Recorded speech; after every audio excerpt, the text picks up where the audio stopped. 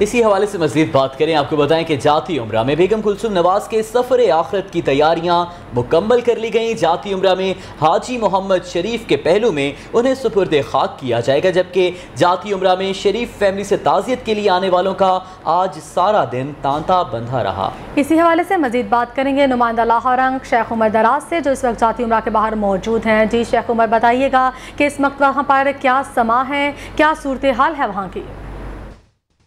जी बिल्कुल, साबिक वज़ीर आज़म पाकिस्तान मियाँ मोहम्मद नवाज शरीफ की अहलिया बेगम कलसूम नवाज़ की जो है कल तदफीन 5 बजे जो है वो शाम की जाएगी। यहाँ पे जाती उम्रा में जो उनका आबाई कब्रिस्तान है वहाँ पे की जाएगी। इस हवाले से जो है तैयारियों को ख़त्मी शक्ल दे दी गई है। साबिक वज़ीर आज़म मियाँ मोहम्मद नवाज शरीफ की अहलिया जो है वो 3 रोज़ पहले, आज उसको तीसरा दिन है, वो इंतकाल कर गई थी। सरतान के मर्ज़ की वजह से उनको जो है उनकी वफ़ात हो गई, मौत वाक़या हो गई थी। इस हवाले से जो है कल सुबह 6 बजे जो है PIE की परवाज़ 758 जो है वो उनकी मैयत लंदन से जो है अल्लामा इकबाल एयरपोर्ट, जो लाहौर के जो एयरपोर्ट है वहाँ पे पहुँचेगी। और इस हवाले से जो है उनके साथ 15 अफराद जो हैं वो फैमिली के साथ होंगे, जिनमें साबिक वज़ीर आला पंजाब मियाँ मोहम्मद शहबाज शरीफ हैं, जो हुसैन नवाज़ के साहबज़ादे ज़िक्रिया नवाज़ हुसैन नवाज़, और उनके साथ उनकी बेटी मियाँ मोहम्मद नवाज शरीफ की बेटी जो है अस्मा, जो कि साबिक वज़ीर ख़ारजा साबिक वज़ीर ख़ज़ाना इसहाक डार की जो है वो बहू हैं, वो भी उनके साथ होंगे। और 15 अफराद टोटल होंगे जो उनके साथ आएंगे। इस हवाले से जो है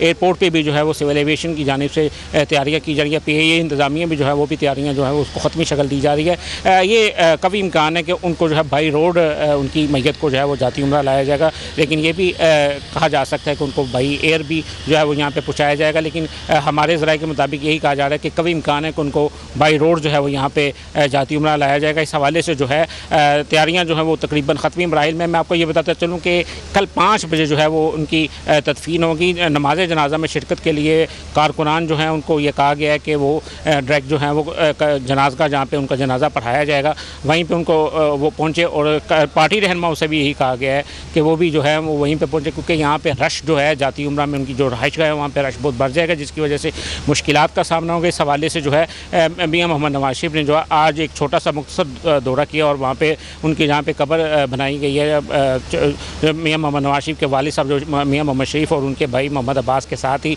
बेगम कलसूम नवाज़ की जो है वो कब्र बनाई है, उसका उन्होंने जायज़ा लिया और उसमें उन्होंने तसल्ली का भी मुज़ाहरा किया कि उनकी जो कब्र बनाएंगे उस हवाले से जो तैयारियाँ की गई वो बेहतर हैं। इस मैं आपको ये बताता चलूँ कि बेगम कलसूम नवाज़ का जो नमाज जनाजा है कि नमाज जनाजा जो है वो उस हवाले से भी जो पढ़ाने में अभी कन्फर्म नहीं किया गया, क्योंकि ये बताया गया था कि मौलाना तारिक जमील जो है उनकी नमाज जनाजा पढ़ाएंगे। इस हवाले से रागिब नईमी का भी नाम लिया जा रहा है और जामिया शफिया के भी जो मौलम हैं, जो ख़तीब हैं, वो भी कहा जा रहा है कि वो भी उनका भी कहा जा रहा है कि वो भी नमाज जनाजा पढ़ाएंगे। लेकिन अभी तक ये कन्फर्म नहीं किया गया कि किसको कौन से मौलाना जो है वो नमाज जनाजा पढ़ेंगे। लेकिन हमारे ज़राए के मुताबिक यही कहा जा रहा है कि मौलाना तारिक जमील जो है वो उनके कभी इम्कान है कि वही नमाज जनाजा पढ़ाएंगे। मैं आपको ये भी बताता चलूँ कि हुकूमत की जानिब से जो साबिक वज़ीर आज़म मियाँ मोहम्मद नवाज शरीफ की अहलिया के लिए की ताज़ियत के लिए हुकूमत की जानिब से जो है सूबाई वज़ीर इत्तलात फ़याज़ुल हसन चौहान के मुताबिक कि एक PTI का वक्त जो है वो ताज़ियत के लिए यहाँ पे जाती उम्रा कल लाएगा। पीपल्स पार्टी की जानिब से भी यही कहा गया कि एक वक्त जो है वो मियाँ यूसुफ पीपल्स पार्टी की जानिब से भी एक वक्त कल यहाँ पर पहुँचेगा। अब रुख करते हैं नुमाइंदा लाहौर मोहम्मद बिलाल खान की जानिब, जो इस वक्त जाती उम्रा के बाहर मौजूद हैं, और उनसे जानेंगे कि जाती उम्रा की सिक्योरिटी के हवाले से क्या इंतजामात किए गए हैं। कहा जा रहा है कि जाती उम्रा की सिक्योरिटी को सख्त कर दिया गया है, मेडिकल कॉम्प्लेक्स का जो सिक्योरिटी थी उसको भी सख्त कर दिया गया है। तो मोहम्मद बिलाल बताइएगा सिक्योरिटी के इंतजामात के हवाले से। जी बिल्कुल, साबिक खातून अव्वल कलसूम नवाज़ मोहतरमा कलसूम नवाज़ साहिबा की जो नमाज जनाजा है उसकी तैयारियों को हतमी शक्ल दे दी गई है। इसी तरह पुलिस की जानिब से भी तैयारियां मुकम्मल की जा रही है।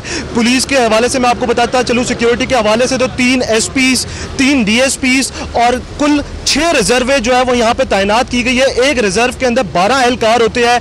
इसके साथ साथ जो है डिविजनल जो सदर डिवीजन के जो SP है वो भी यहाँ पे मॉनिटरिंग कर रहे हैं और उसके साथ 6 डिविजनल SHOs को भी यहाँ पे सिक्योरिटी पे तैनात किया हुआ है।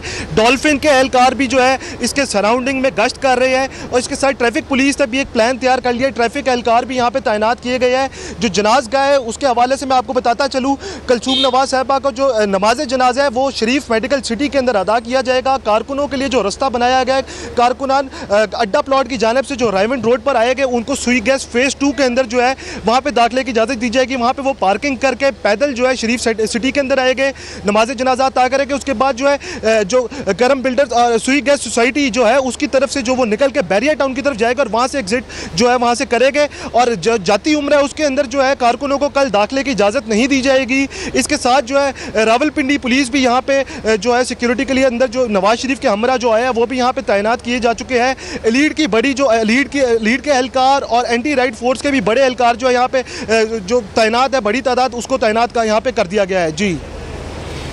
जी मोहम्मद बिलाल खान, ये भी बताइएगा कि कल काफ़ी सेंसिटिव दिन है, बड़ी बड़ी शख्सियात ने वहाँ पर आना है, तो माजूर अफराद जो कारकुनान होंगे उनकी आमद के लिए क्या कोई अलग से रास्ता मुख्तस किया गया है? जी बिल्कुल इस हवाले से अभी तक हमें कोई अपडेट नहीं आई, क्योंकि जो सुई गैस से शरीफ सिटी का जो रास्ता है बाय वॉक जो है वो 10 मिनट का है। तो इस हवाले से अभी तक कोई अपडेट नहीं है। अभी कुछ देर कपल जो यहाँ पे एसपी हैं उनसे मेरी इस हवाले से बातचीत हुई, लेकिन उनका यही कहना था कि बाला अफसरान की जानिब से अभी जो प्लान है उसको हतमी शक्ल दी जा रही है।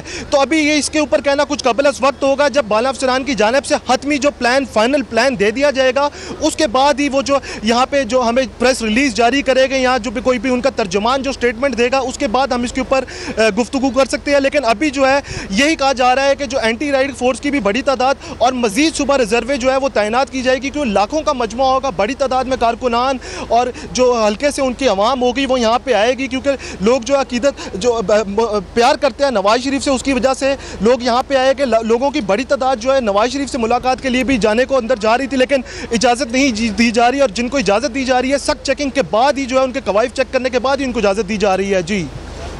जी मोहम्मद बिलाल हमें सिक्योरिटी के हवाले से अपडेट कर रहे थे। उमर दराज भी हमें जाती उम्रा के बाहर की सूरत हाल के हवाले से अपडेट कर रहे थे। आप दोनों का बेहद शुक्रिया। आपको बताते चले जाती उम्रा में इस वक्त भी कारकुनान की एक बड़ी तादाद मौजूद है, जबकि कल बेगम कलसूम नवाज की शाम 5 बजे तदफीन कर दी जाएगी और इस मौके पर सिक्योरिटी के इंतहाई सख्त इकदाम किए जा रहे हैं।